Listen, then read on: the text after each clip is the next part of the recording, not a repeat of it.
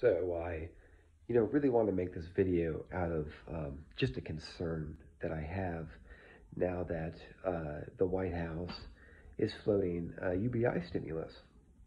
That's massive government. I mean, sounds a lot like socialism to me. So I'd like to propose that everyone who's been screaming socialism and had the knee-jerk, anti-UBI reaction, don't give in to the evils of socialism. Donate it to those of us who have been championing, sorry about that, for UBI all this time.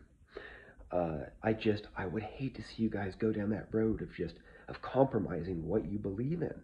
So don't accept the UBI stimulus, right wingers. Donate it to those of us who've actually been fighting for it. Because while you were calling us stupid and calling us socialists, we were trying to make this happen all along.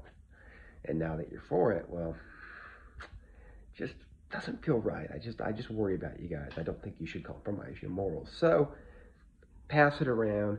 If you have right-wing family members, if you're right-wing, take it to heart, think about it, and do the right thing, and not give in to the evils of socialism. Steven Crowder would agree, unless he's changed his mind. Okay.